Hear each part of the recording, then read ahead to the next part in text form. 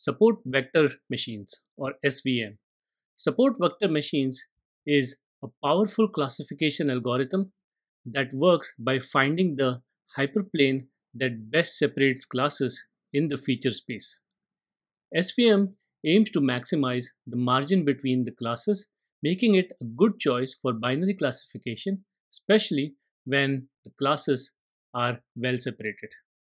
Let's go line by line breakdown of the code for implementing support vector machines for classification in Python.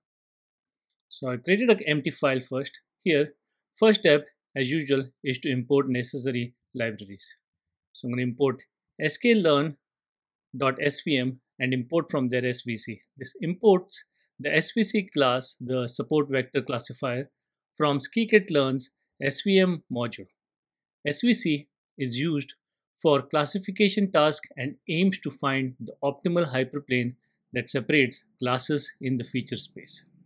Next, we'll from sklearn.model selection import train test split.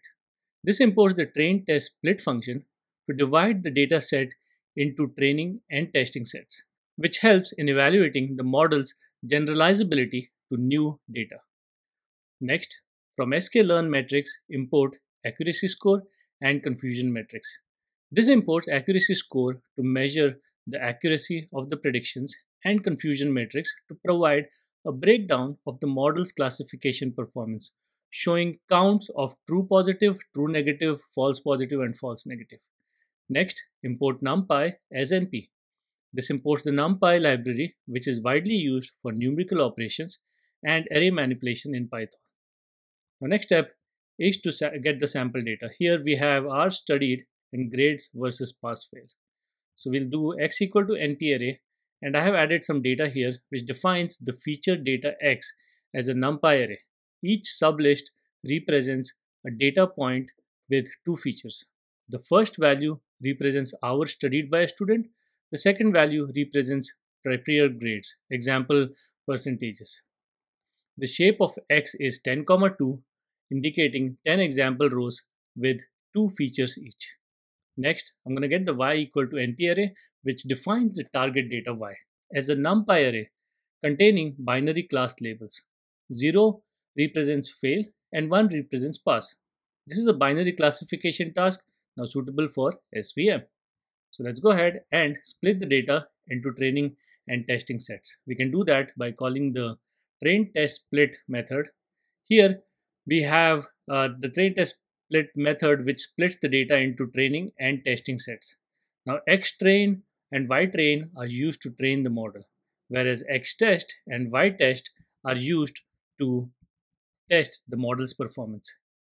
Also, we have specified test size is 0.2, which means that 20% of the data will be used for testing while 80% is used for training. We're giving a random state of 42, which sets a seed for reproducibility, ensuring that the data is split is same each time the code is run. Next, let's go ahead and initialize and train the model. To initialize the model, I'll say model equal to svc kernel equal to linear. Now this initializes an SVM classifier with a linear kernel.